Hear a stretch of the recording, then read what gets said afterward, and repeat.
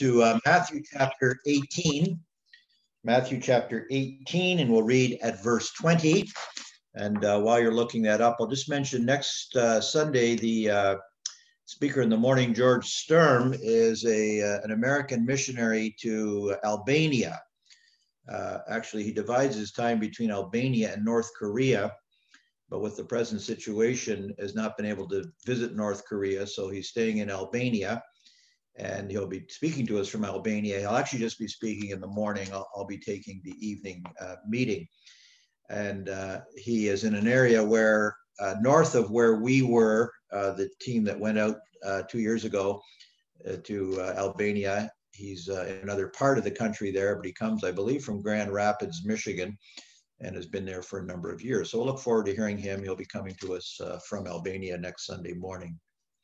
Matthew 18 and verse 20, it reads, "For where 2 or 3 are gathered together in my name, I am there in the midst of them."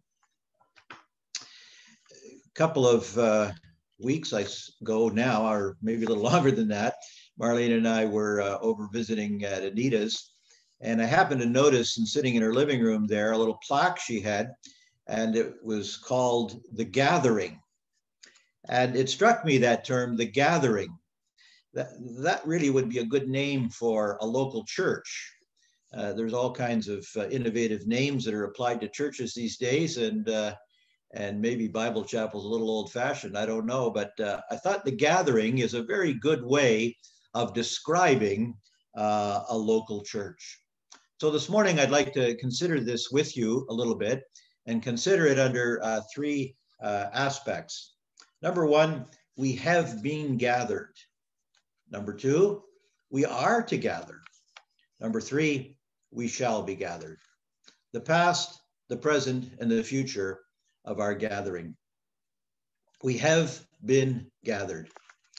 God is interested in gathering people. In the Old Testament, for example, with regards to Israel, we read that they were gathered. Here's a few examples. Leviticus 8 and 4. "And Moses did as the Lord commanded them, and the assembly was gathered together unto the door of the tabernacle of the congregation. 7 days ye shall offer an offering made by fire unto the Lord. On the 8th day shall be an holy convocation unto you, and ye shall offer an offering made by fire unto the Lord. It is a solemn assembly, and ye shall do no servile work therein." Or Numbers 10 and 2, "Make thee 2 trumpets of silver, of a whole piece shalt thou make them, that thou mayest use them for the calling of the assembly and for the journeying of the camps." And there are several other examples in the Old Testament where it makes reference to God gathering his people. It's sad when we come to the New Testament and we discover that Israel refused the call for gathering when the Lord was there. I hear his words from Matthew 23 and 37. "O Jerusalem, Jerusalem, thou that killest the prophets and stonest them which are sent unto thee, how often would I have gathered thy children together, even as a hen gathereth her chickens under her wings, and ye would not." We notice this call of the Lord to gather was for their own protection and their own benefit, as a hen gathereth her chicks under her wings. And yet, here's an example where it was possible for God's people to refuse his call to gather, and consequences follow such refusal. The Lord said he left with the nation of Israel, that he was going to leave their house to them desolate. And it's a turning point in the New Testament that it speaks to us of the fact that the Lord left without establishing his kingdom because Israel would not receive him. The condition upon which he will establish his kingdom is stated that Israel must receive him and welcome him as her Messiah. And so that's what the prophets speak of, and that's what the New Testament tells us, that one day he's going to come again. And they will this time welcome him in their desperation at the close of the tribulation period. And he will come again and establish his kingdom, and they will be glad of it then. But now they've rejected it. It's possible for God's people to reject his call to gather. In the New Testament, at the formation of the church was called together. We know many of these verses well, Acts 2:40, and with many other words did he, that is Peter, testify and exhort, saying, save yourselves from this untoward generation. Then they that gladly received his word were baptized, and the same day were added unto them about 3,000 souls, and they continued steadfastly in the apostles' doctrine and fellowship, and the breaking of bread and in prayers. And fear came upon every soul, and many wonders and signs were done by the apostles. And all that believed were together, and all had things common. And they sold their possessions and goods and parted them all to every man, to men as every man had need. And they, continuing daily with one accord in the temple and breaking bread from house to house, did eat their meat with gladness and singleness of heart, praising God and having favor with all the people. And the Lord added to the church daily such as should be saved. Here we find that the very embryonic stage of the church, when these initial Jews became believers in Christ, and they immediately in these early stages saw the importance of gathering together. Of course, they were living in difficult circumstances, and they took a bold stand for Christ against all that their fellow countrymen had stood for. They were going against the grain, so to speak, and so naturally they saw the importance of gathering together, these initial Jews in Jerusalem. And in the New Testament, we see, as the church developed from these initial stages, in the New Testament, we see that the churches are a gathering of people. That is, faith in Christ introduces us to a fellowship of people. We don't just live in isolation as individual believers who accept Christ as our Savior and then go on in isolation. In the New Testament, believers are gathered together. We've been gathered together, firstly, as the part of the universal church. Now, that term universal church is not a Bible term, but it's a phrase that's been coined to describe the fact that every person who knows Christ as their Savior is part of the church all over the world, and every believer from the day of Pentecost to the time of the rapture of the church is part of the universal church. And we have a connection with every believer who was, is, and will be in this church age. And we know that, certainly living in this part of the country, this part even of the province of Ontario, there are a lot of Christians that are not part of our local fellowship, but we run into Christians all over the place. If you've lived and worked here for any length of time, you'll know what I'm talking about. There are Christians everywhere. But we've also been called to gather in a local church fellowship. That is a defined local church, such as we have here at Brockview, and there are other local churches throughout Niagara, and of course all over the world. And this is the practical level. In other words, being part of the universal church is a truth that we must remember. We have something common with every believer, but the gathering of the local church starts to bring practical things into our lives. We actually will meet physically together and will be engaged with one another. I can't be engaged with the universal church on a practical level, but I can be engaged in a local church at a practical level. And so the question is, are you part of the fellowship? Are you part of a local church fellowship? That's not sort of a loosey-goosey, vague kind of a thing to be part of a fellowship. It means to make a commitment to a local church fellowship, not just sort of hopping all over the place to any kind of church and going to whoever has the best program that night or the best preacher that night, but being part of one particular local church fellowship. That doesn't mean we don't visit other places as occasion demands it, but our main connection is with a particular local church. Are you in local church fellowship? I expect most of you that are listening here this morning are, but if you're not, it's important to make that connection. And that can be done. We have a process at Brockview whereby if you'd like to become part of the fellowship, that we arrange a meeting with a couple of the elders to just find out about you and about the authenticity of your faith in Christ. We're not looking for perfect people, but we are looking for those who want to be part of a local church fellowship. And so if you're not part of the local fellowship, then you need to think about that. Young people need to think about that. Because your parents are part of the assembly doesn't automatically make you part of the assembly. And if you're a believer and you've been baptized, and you need to think about making that commitment to be part of a local church fellowship. 22 books of the New Testament are written to churches or about churches, in addition to the book of Acts, which is about the historical development of the church. So it's evident that God's purpose these days is that we have been gathered. As believers in Christ, we are gathered together. But then presently, we are to gather. We have been gathered through faith in Christ, but we are to gather. That is on a practical level. In Hebrews 10 and 24, Paul read it this morning. I always get nervous when somebody at the Lord's Supper starts to read verses that I plan on speaking on. I'm afraid he was going to steal all my thunder. So, Paul, don't read verses I'm going to preach on. You're supposed to know what I'm supposed to preach on, you see. Hebrews 10 and 24, and these are familiar words to us.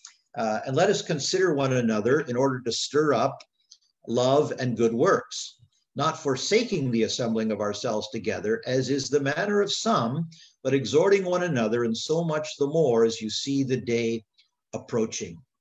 As we already read in Acts chapter 2, the church, the early church, immediately and continually gathered. Their purpose in Acts was for doctrine, for fellowship, for the breaking of bread, and for prayers. And the writer to Hebrews here adds, in order to stir up love and good works. So these are all benefits. These are all things that will happen when we gather together. And they happen in a way that can't be reproduced in isolation. This is the primary sphere where gift is exercised in local church fellowship gathered together. In other words, we know that the church has been gifted by the Holy Spirit with individuals given different gifts, and we've all been given a gift. And that gift is designed that we might contribute to the building up of the body. And that tells me that I, as an individual believer, no matter how much time I read my Bible or pray or listen to videos or whatever else I would do in isolation, I do not possess all that is necessary for my own edification and building up. I need the connection and fellowship of other believers, because none of us possess all the gifts necessary for our spiritual health and growth. And it's in the gathering where these gifts are primarily exercised. When we lead, for example, in public prayer, we usually speak in terms of we, not I. When a man stands and prays publicly at our gathering, he is in a sense representing all of us. He is praying on behalf of all of us. It's not his own personal prayer life. And generally, we don't pray with things like use the word I, but we use the word we. We speak representatively because it is a gathered company. The gathering of believers has a sanctifying and encouraging and challenging effect upon us. It really is an antidote to coldness and worldliness. Coldness and worldliness thrive in isolation. But when we're gathered together, there is a sanctifying effect as we sing hymns, as we listen to the word being preached. That can't be reproduced in isolation. Public preaching in a gathered company has a force that can't be recreated in videos or virtual meetings. As much as we're trying to do these things, they're supplements, but they're not a substitute in the long run.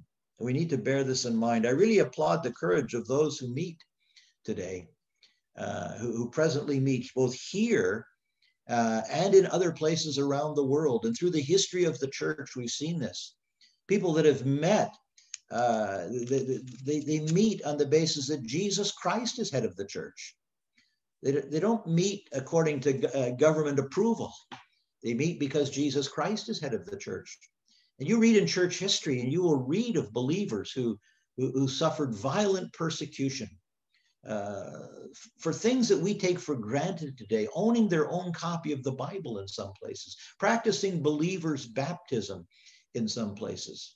And even in the present day, in many parts of the world, believers meet together, even though their lives are at risk. The public preaching of the Word of God in a gathered company as a force that cannot be recreated in isolation. Evidently, some in the early church were abandoning meeting. Verse 25 says that we are not to forsake the assembling ourselves together, as is the manner of some. A Greek scholar, A.T. Robertson, he translates this not forsaking the assembling of ourselves together this way. He says, it could read, not leaving in the lurch. And that is a very forceful way of saying it. If you had arranged for help, perhaps, with someone, young people like to do this when they move. They gather all their friends together to help them move. Well, imagine if your moving day came along and you had your friends who said, yes, I'll be there. I'll come and help you move. And you get up that morning all ready to start your move, and none of your friends show up. They left you in the lurch. Not a very pleasant experience. And so it is in gathering together. To forsake the assembling of ourselves together is to leave others in the lurch. We might not think about that. We might think we come to a meeting and we're kind of anonymous in the whole situation. We just sort of slip in and slip out, and maybe we don't take part publicly. That's not our gift, or if we do, we're not scheduled to take part. And we might think that we have no role to play, but we all have a role to play as a body of believers. That's why a local fellowship is a defined company. It's an important thing to become part of a fellowship. And you may not be a person who gets up on any occasion to speak publicly, but you're still part of the fellowship our meeting, and your absence leaves us in the lurch. We may not notice it. It may not be obvious, but it's there. And so this is the idea of forsaking the assembling of ourselves together. Verse 26 goes on, the next section. The writer links it. He says in verse 26, for if we sin willfully after we have received the knowledge of the truth, there no longer remains a sacrifice for sins. And he goes on to the consequences of this. Now, there are different views as to who he's speaking about here in the book of Hebrews. Some believe that he's speaking about what we call apostates, those who never really put their faith in Christ and were only professing to be believers in Christ. And he's speaking about those. Others believe that the writer to the Hebrews is speaking about the idea of immature believers, that these warnings are directed to believers who are not maturing in Christ, or not taking their Christian life seriously and growing. Well, regardless of which view you take, the consequences that follow here in this section are not pleasant, to say the least, but it's connected to absenteeism in local church fellowship. Again, we quote A.T. Robertson. He says, already some Christians had formed the habit of not attending public worship, a perilous habit then and now. Well, we must hurry on. The third idea is the future. We've looked at the past. We have been gathered. We've looked at the present. We are to gather. And the third idea is the future. We shall be gathered. We shall be gathered. Turn to 2 Thessalonians chapter 2. 2 Thessalonians chapter 2. And we read verse 1. 2 Thessalonians chapter 2 and verse 1.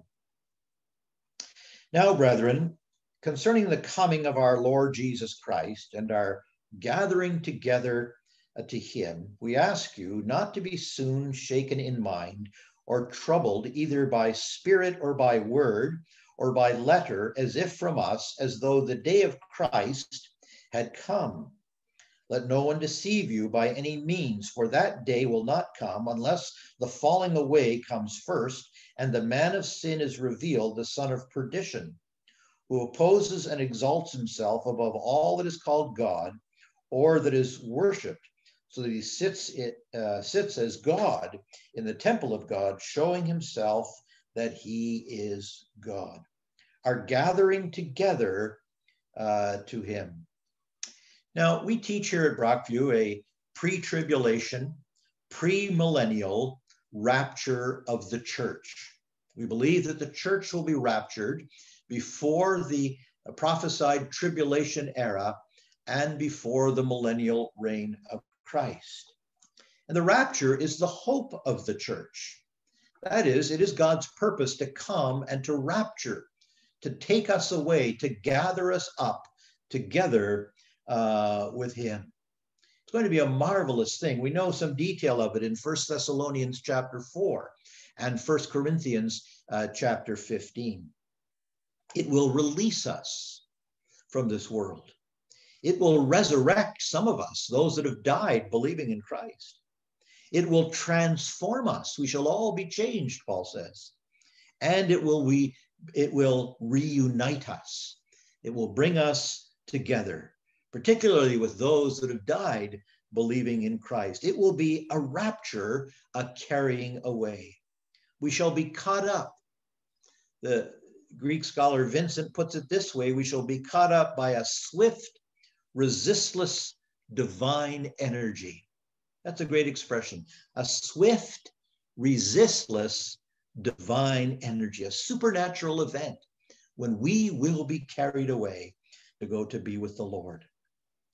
Now, as I mentioned, it will precede the tribulation. And this was a confusion of the Thessalonians. It says in verse 2 of our chapter that you're not to be soon shaken in mind or troubled, either by spirit or by word or by letter, as if from you, as though the day of Christ had come. Now, most experts on the study of the original languages will tell us that this expression, the day of Christ, should actually read the day of the Lord. And what Paul is saying here is that the Thessalonians were getting concerned that the day of the Lord had already come. And they understood the day of the Lord to mean the day when God is going to initiate the judgment of the tribulation era. And they thought that it had already started, was beginning to start, and they had missed the rapture. And so they were obviously shaken in mind or troubled in spirit. And so Paul uses the occasion. He says, you be troubled in spirit or by word or by letter, as if from us. In other words, there were false epistles being written and circulated. There were forgeries supposedly signed by Paul, or made to look like they were signed by Paul. And so they thought that through these false documents, Paul had been telling them that they were going to go through the tribulation. He says that's not the case, that the tribulation will begin when some of these things appear. That day will not come unless the falling away, the man of sin is revealed, the son of perdition. This is the Antichrist that will appear. The tribulation will not begin until these things actually happen. And so the Thessalonians should not have been concerned that they had missed the rapture, or there was going to be no rapture, or that the rapture would occur after the tribulation period. This was the confusion of the second coming. The rapture is not the second coming of Christ spoken by the Old Testament prophets and by the Lord himself. In the Old Testament, when we read about the coming of the Lord, it's not referring to the rapture. Most of the Lord's ministry, with one exception perhaps, when he spoke about his coming and when the disciples spoke about his coming, they were not talking about the rapture. The church was not established at that point. The only reference we have to the rapture in the ministry of the Lord is in John 14, where he spoke about, he said, if I go away, I will come again and receive you unto myself, that where I am, there ye may be also. That's the first reference we have to the rapture of the church. But when he was speaking with the disciples, he wasn't speaking to them as members of the church. He was speaking to them as Jews, talking about his second coming at the close of the tribulation. Now, this leads us to think about this idea of thinking about the rapture, there are no signs preceding the rapture given in Scripture. Signs are in relation to the second coming. We hope to, Lord willing, later in the summer, speak about the Lord's Olivet Discourse when he speaks about this. And oftentimes you'll hear preachers and Christians will speak about the various signs that are occurring, and they'll say the Lord's coming must be very near. But those signs have nothing to do with the rapture. Those are signs for those living in the tribulation period, and will be looking for the second coming of Christ. There are no signs given to the rapture. Sometimes you'll hear Christians say, well, the Lord's coming must be very near. Well, that may be true, but we don't know that. I have a commentary I've been looking at in connection with some other messages that I've been preparing on the book of Matthew, written by a man by the name of Schuyler English. That name would be familiar to those of you who have Scofield Reference Bibles. If you look at the detail, he was the editor of the 1967 edition of the Scofield Reference Bible, and he was a well-known preacher in the United States, the Philadelphia area, and a good Bible student, and his commentary is excellent. And he writes in connection with the signs, he says, we look around and we see the Lord's coming must be very soon. The only problem is that was written in 1935. And he was looking at world events in the 1930s and the precursor to the Second World War, and he interpreted those as an indication that the Lord would be coming soon. Well, we're not dependent on signs to establish the truth of the rapture. The Lord is coming for his church. It's an established truth. It's really got nothing to do with signs. It's not made more true because we see certain political events. So we need to be careful. Now, I know some have reasoned, well, we see things that are characteristic of the tribulation, therefore it follows that the rapture must be very soon.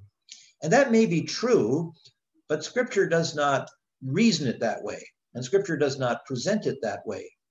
The rapture could occur at any moment. It's described as being imminent. It could happen at any time. We used to see this little phrase frequently. It was on people's fridge magnets, on people's fridges, and plaques on their wall, perhaps today.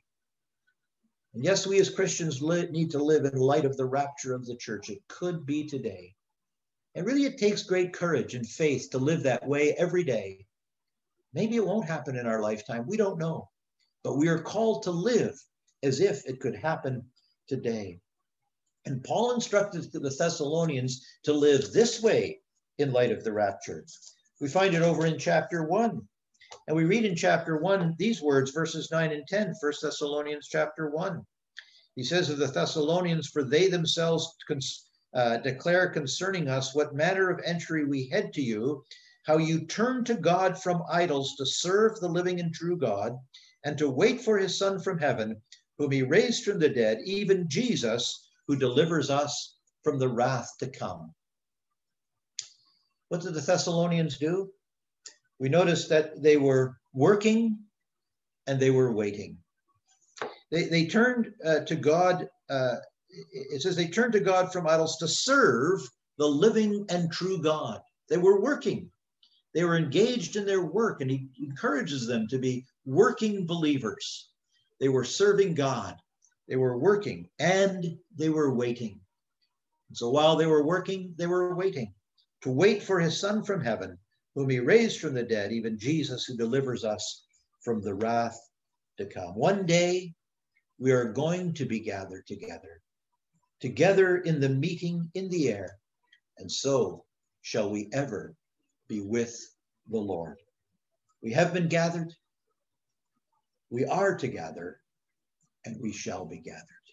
Shall we pray? Father, how thankful we are for the gathering, that God would be interested in gathering people who had no claim to be gathered, no right to be gathered, but through salvation in the Lord Jesus Christ, we have been made a child of God and brought into fellowship with one another in this church age.